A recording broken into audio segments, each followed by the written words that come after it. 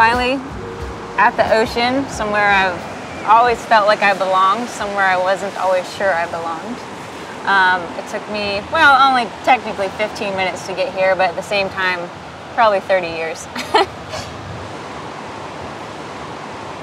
It's one of my favorite places to be, but it took me going really deep to actually get there, to actually enjoy it, to actually face my fears. That's not easy.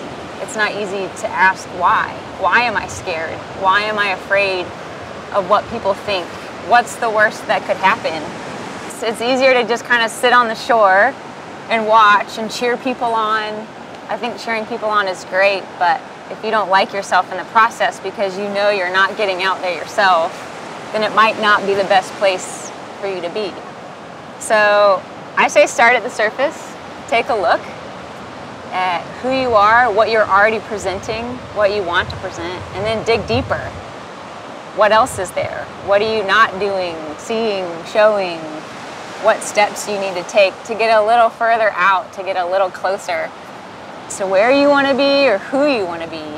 So like, let's say you're the kind of kid who just is super curious and you want to know what's going on in class. Let's say the teacher says something and you don't quite understand it, but you want to, but nobody else is really saying anything. Nobody else has any questions. Either they seem to already know. You in that moment, not raising your hand to ask the question, is suppressing who you are. That's you not letting yourself be you in that moment. If you're curious in that moment, if you're like, hey, I didn't understand that, or hey, I actually want to know more about that, that's awesome. Even if the other kids think it's annoying or boring or whatever it is, that's okay. I recognize it doesn't feel okay in the moment, but in the long run, you become the type of person that keeps showing up as you.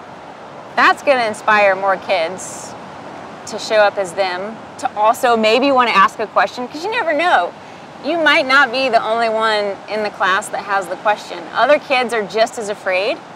It just takes that one kid to be the one to speak up for other kids, to be like, actually, yeah, I'm curious too. And before you know it, you realize you're not alone. You're not the only one that thinks that way or feels that way. It just takes being brave in that moment. Acknowledging it might be a little scary, but doing it anyway, just raising that hand. So like for me, surfing, learning to surf was super scary. It was a scary process, but it was worth it.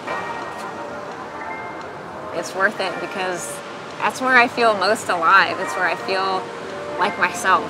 It's how I have fun in life. It's just one of the ways, but it was important. It was scary, but I think that's why it was important. And the same is true with living authentically. It's gonna be scary. If it feels scary, then that's good. You're on the right track.